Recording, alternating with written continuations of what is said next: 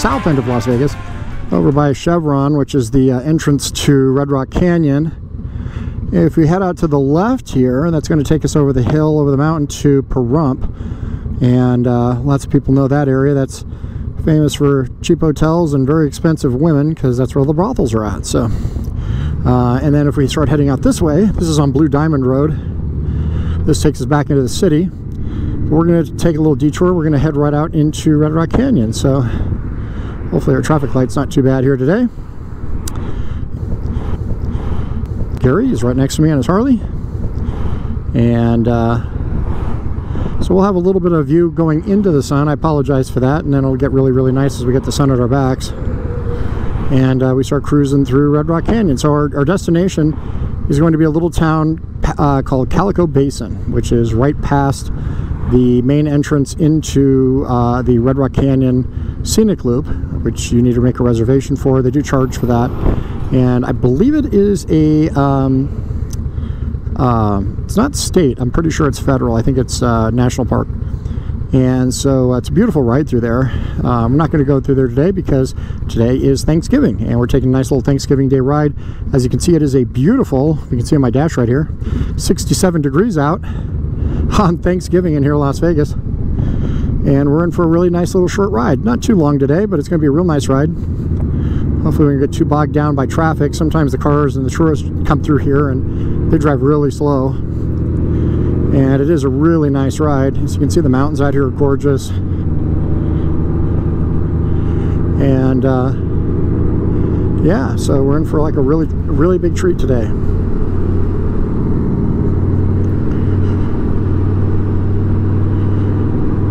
So as we start to come into Red Rock here, there's going to be a few little places we're going to pass. There'll be some points of interest, I suppose.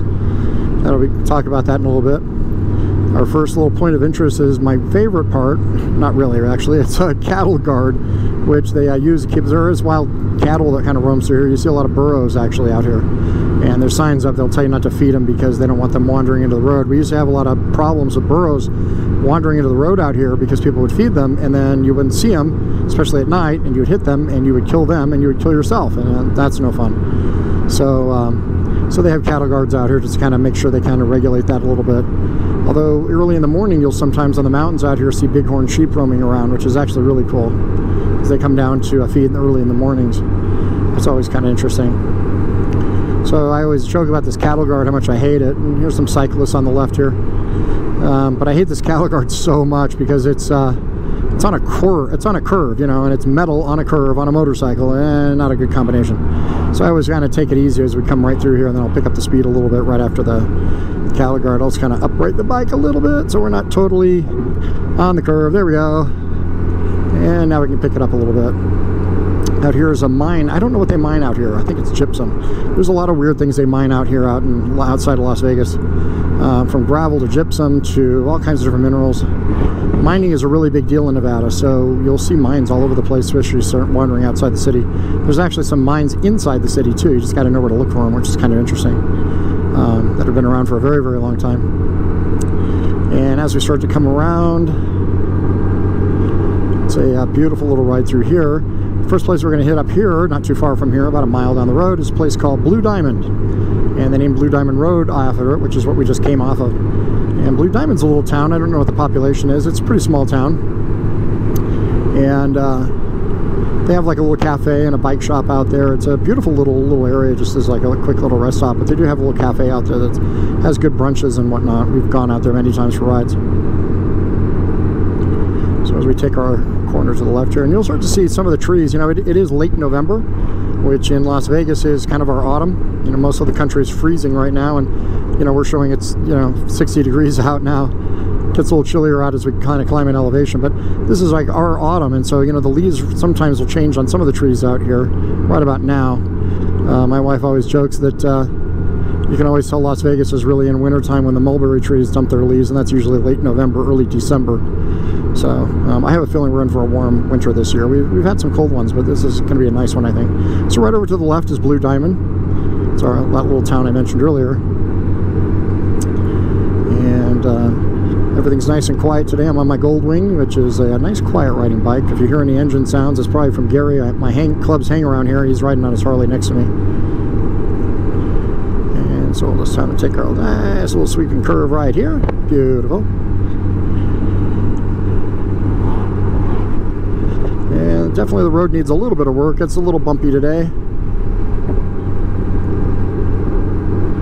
It's kind of tricky out here because this is like that one part of the valley that gets a lot of, you know, really dramatic weather changes, from snow in the winter sometimes to, you know, extreme heat in the summer.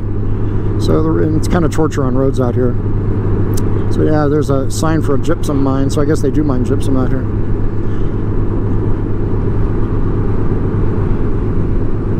Not a lot of people out today. Usually this ride, especially on the weekends, is extremely busy.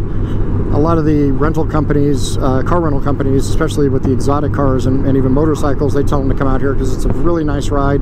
It's a beautiful drive, and it's a good way to get out of the city. So, you know, for people that are coming into Las Vegas as tourists, it's a really good destination to come out here a little bit and kind of see what is not Las Vegas. A lot of people assume Las Vegas is all about hotels and casinos, and you know, now we're the home for major sporting events. We've got the Las Vegas Golden Knights hockey team, which is an NHL team. We've got the Las Vegas Raiders, which is our you know, professional football team. So if you're into NFL, that's where the Raiders are. And we're looking to get baseball soon. I guess the A's have just announced that they're going to be moving in here, and we just got through wrapping up last week with Formula One. So it was our first year for having Formula One back in Las Vegas. It was originally here back in the early 80s, just north of Caesar's Palace, but that was kind of a flop. This race this year was a really big deal, and while it was a huge inconvenience for the city, it really was a pretty exciting race.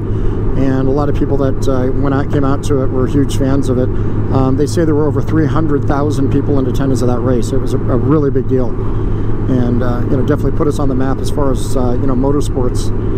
But in addition to that, we also have NASCAR we have a huge speedway just north of Las Vegas, and there's a really neat place for NASCAR races, and they do drag races out there. They even have a motorcycle track. It's very cool. So, you know, Las Vegas is quickly becoming a big powerhouse for professional sports. And as you can see on the left over here, it's beautiful, the mountains out here. I'm trying to catch it a little bit during the golden hour, right during sunset. And so you'll see a lot of really, you know, the pretty mountains out here, just all the different bands and colors and whatnot. That's why they call it Red Rock.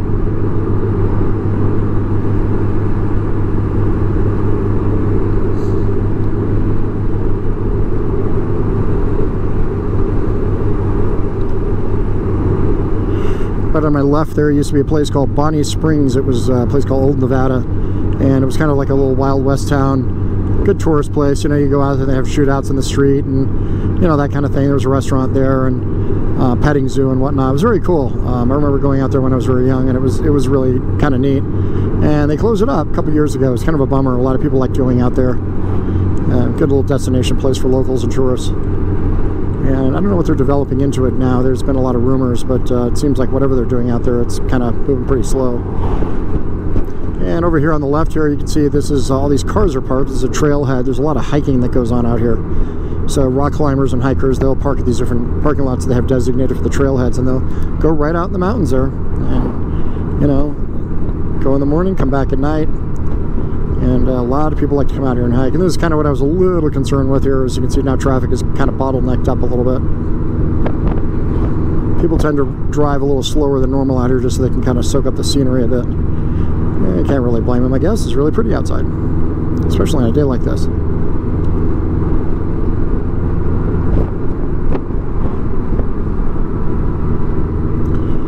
And right out here is a trailhead to Oak Creek Canyon. It's a beautiful canyon if you ever go hiking out there. It's got some really neat areas of hiking, a lot of boulders out there. You can kind of do a lot of boulder hopping if you're into that. It's pretty cool.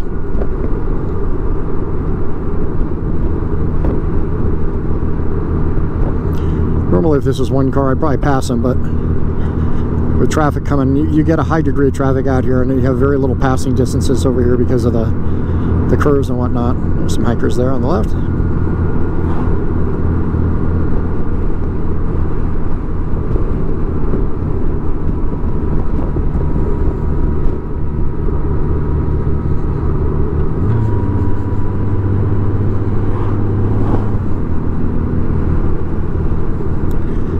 As we we start coming back into the area here, you'll see coming up right ahead of us is more of what people come out here for Red Rock Canyon. You actually see, and there are the actual red rocks out there, the big huge mountains, and the Red Rock Scenic Loop is right out in the midst of all of that.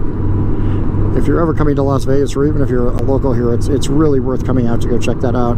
It's a beautiful drive. If you're on a motorcycle, it's even better, and just a great little piece of riding out here.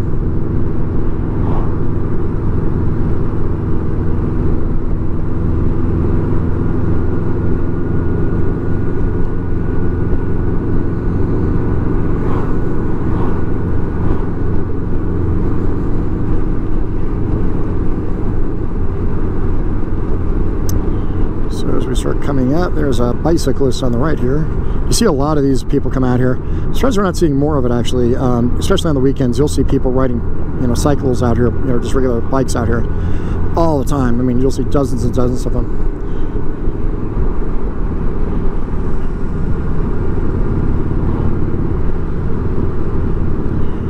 And you can see there was a big sign that said, "Don't feed the horses and burros. There's a $500 fine," and they really mean it. So yeah, it's really bad for the animals, and it's bad for the cars too. There's a couple guys on bikes, cool, hey. And right up here is a scenic overlook, and it's a great place to get some photos and take a quick break. There's restrooms up here. Good spot. We're not going to stop there, but yeah, great little place to kind of stop if you need to. And the next landmark we're going to pass is going to be the entrance to Red Rock Canyon, where the scenic loop is. And like I said, it's closed today, but we'll be passing that.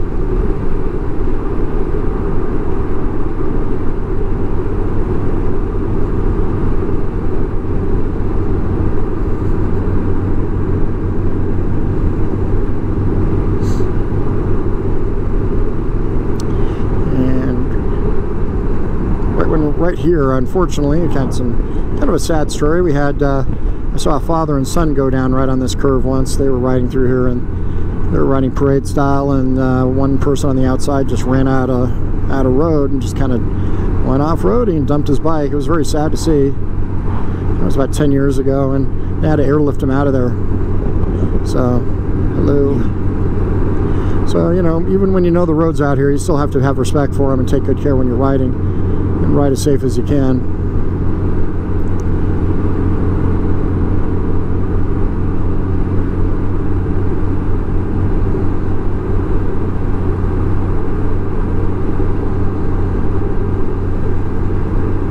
You'll occasionally see cars like this parked a little off on the side of the road. They're out there taking pictures usually.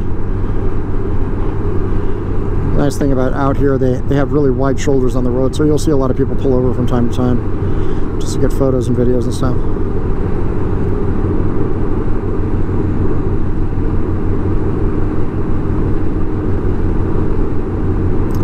So that's kind of the exit over there to the scenic loop, and up ahead is the entrance to it.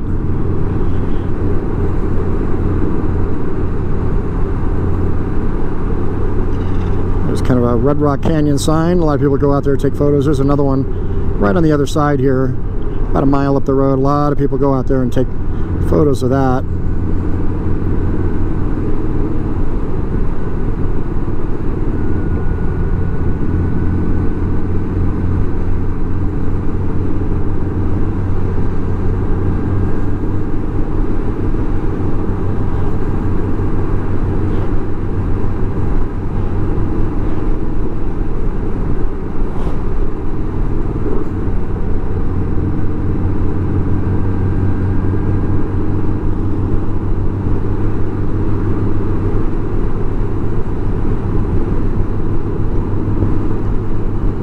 See if my hang around Gary is behind me. He is. He's doing good.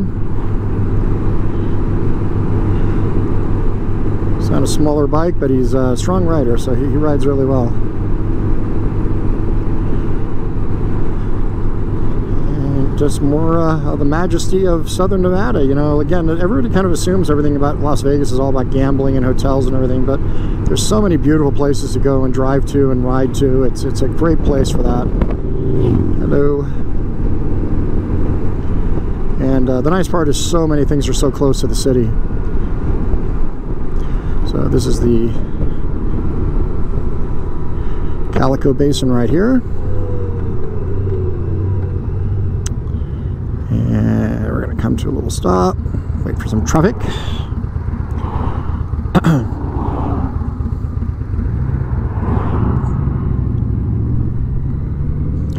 Kind of overshot my exit there, but that's okay. And yeah, you can see how pretty this is out here.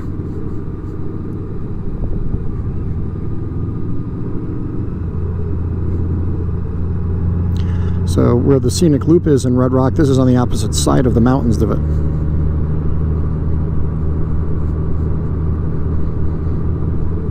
So my biggest fear is we're going to get to the end here, and there's actually a park at the end. It's a very large parking lot, and there's a scenic boardwalk that you can walk around. It's beautiful. They do weddings and whatnot out there. It's really, really nice little walk, and gets you right up on the mountain's edge, and you can see like Native American carvings in the rocks and stuff that are very old. It's a neat little area out here. And again, a lot of hiking. That's why you're seeing all the cars. This little town of Calico Basin, there's a very small handful of people that live out here, but it's a lot of ranches and people that just want to have a little more quiet part of this, you know, the area without having to live in Las Vegas. And you know, how can you beat this view, especially when you wake up in the morning, right?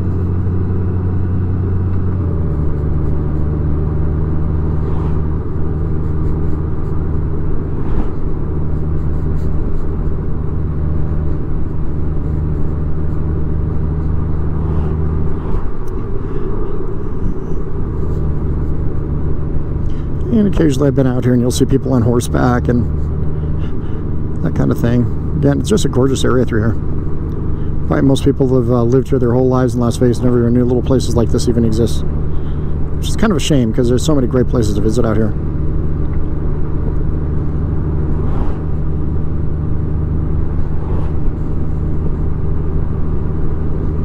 So we're going to go on up ahead. It looks like the park is open, which is good.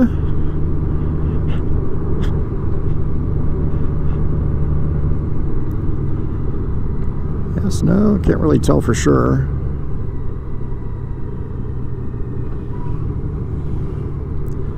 And it looks like it is. I don't know what everybody's doing out here, but